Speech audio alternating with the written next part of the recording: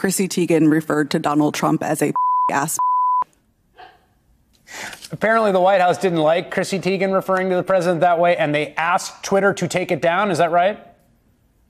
You know, I actually brought that up earlier and established with that same witness that this, in fact, happened. There's some value maybe in actually getting the words of the quote in the record, because you can see how that just drove Donald Trump crazy. He acted impulsively immediately and tried to take down the content. So, yeah, there was an attempt to take down content on what should be a First Amendment right on Twitter. But it wasn't by Joe Biden. It was by Donald J. Trump.